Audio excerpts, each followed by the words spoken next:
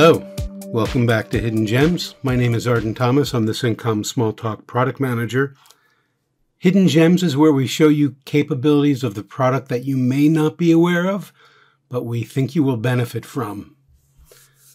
If you have any questions, comments, suggestions, please send them to me, Arden Thomas, at athomas@cincom.com. So today's hidden gem is called Quick Tips.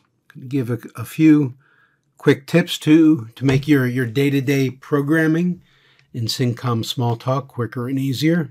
Just some small things that can make a big difference over time. And I have one new one for you, and that is finding variable references. Now, if you have, say, a method here, and someone recently asked, what if I want to see all the references? I want to highlight all of one of the variables. Can I do that? It would be wonderful to do that.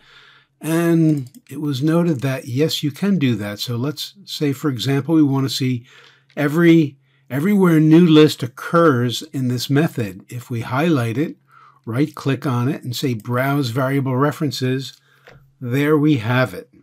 So someone was noting that some other IDEs did something similar to this. Could we do it? And we absolutely can. Let's do that with name, Browse Variable References, so you can see everywhere that exists.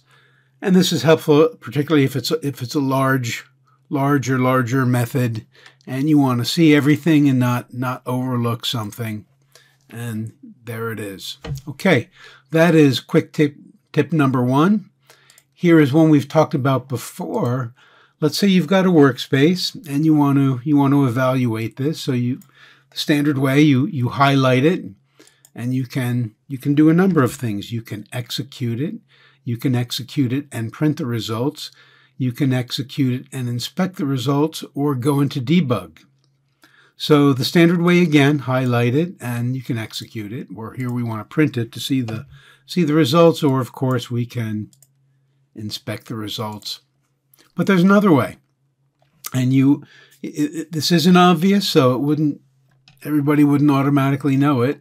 But if you just have the cursor to the right of the expression, and this works in the method browsers also, you can in fact execute it. It's just like highlighting it. So that is quick tip number two. And then something that I find extremely useful, and I've talked to a number of other developers and they find it useful also. I'm going to show you, of course, you know the browser. You open up the browser, you see everything. You can have access to basically everything in your image right there. What if you want a subset of that? Well, we showed you in a previous Hidden Gems. So this is open a system browser, shows you everything.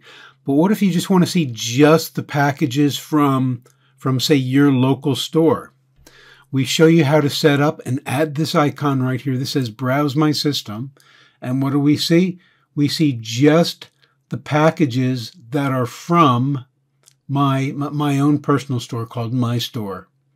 So sometimes you want to go directly to your code to work with it, so you don't have to wade through and find it if it's spread out all over. I find this really useful. Another thing is, say you've been working for the day and you've got a number of changes, and of course you want to publish. If you weren't using store, you'd want to file them out or save them in some manner. Or if you're using store, you want to publish them. Well, what's changed? This Browse Unpublished will show you just the packages that have not been published, so you can go and you can publish them. So again, standard browser, just my stuff and just the things that have changed. Quick access to these makes programming more pleasant and more productive. Those modifications are in a Hidden Gems video called Hidden Gems Practical Pragmas and Productivity, because these are done with with pragmas, and I find them rather productive. And here's the link. You can search this in YouTube. You can also find it on our website, cincomsmalltalk.com. And here is the YouTube link directly to that. So to recap, quickly find all the variable references in a method. It highlights them. We saw that. New list. Highlight. Instead of highlighting, you can just put your cursor at the end of an expression and execute it. And third, some additional icons here in your launcher to quickly give you access to just your stuff and just your changes so you can publish them. And those are some quick tips for this Hidden Gems. Until next time, have a fantastic time productively programming in Cincom Smalltalk. Thank you.